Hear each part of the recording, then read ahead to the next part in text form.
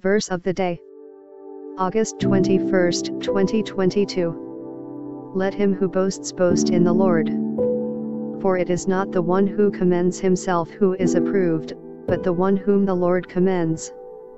2 Corinthians 10, 17, 18. Thoughts on today's verse. We live in a world with skewed values, false promises, and fleeting fame.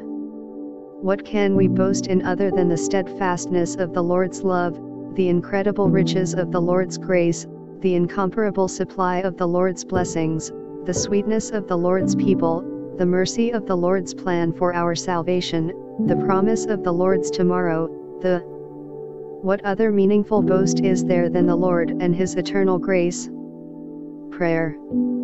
Lord of majesty and mercy, every good and enduring thing in my life I have because of you.